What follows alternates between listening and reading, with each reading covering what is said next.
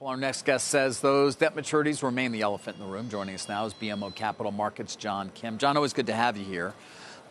Listen, I think our viewers at this point understand there's a lot more to REITs and a lot more to real estate than just commercial and office, which is really a relatively small part. But we talk about it a lot for obvious reasons. What are you seeing there, particularly in light of, I guess, CPPIB's recent sale of 2 JV stakes with Boston Properties, saying, hey, we're out of here? Yeah, I mean, that was a potentially ominous sign. You have a very sophisticated owner with low cost of capital looking to reduce their office exposure. And, it's not a complete surprise, but they've been pretty dedicated to this market for a while. The rumblings are that there could be others that follow suit, and that would not be a positive sign for the market.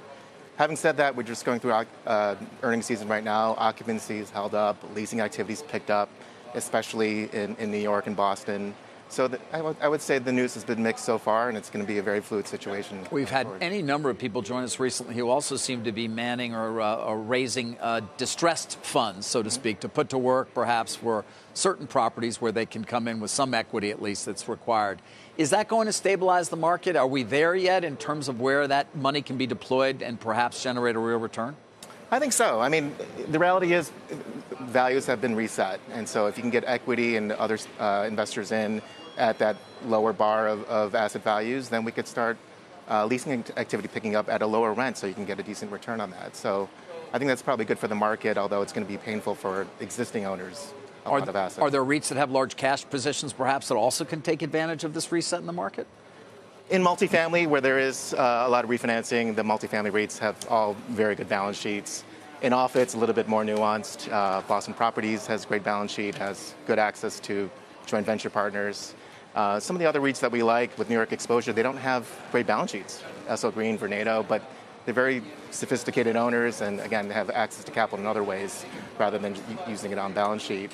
But we like Boston Properties, Empire State Realty, Cousins Properties is another one that we like a lot with very strong balance sheets and good assets. Yeah, I was just going to ask how you pick the winners and losers in your coverage universe. You have probably more holds, I think, than buys at this point, but you do have some buys on some. When the industry is going through such a reckoning, how do you determine which ones to buy? It's really just how the market values some of these companies and whether or not we think that's fair. Some of these office names are trading at massive discounts to NAV and to our DCF estimates, and the short interest positions are very high for some of these companies. So I think the sentiment doesn't quite match where we think the asset values ultimately shake out. Does it matter if the Fed cuts in June or July, if we've already seen a pretty pronounced move down in market rates? Well, as long as the view is the interest rates are not going to go up. If it's going to come down, whether or not it's this year or delayed towards the end of the year or next year, I think that's fine. We just need to see some stabilization in interest rates. But to be clear, when it comes to commercial, particularly office, I mean, we haven't put the bottom in yet, have we? I would say it's definitely a bifurcated market. I would say asset values could still go down. We might start to realize that now that some of the activity is going to pick up and some of these debt maturities will be addressed. So I don't think we're quite the bottom for commodity assets and maybe for the average.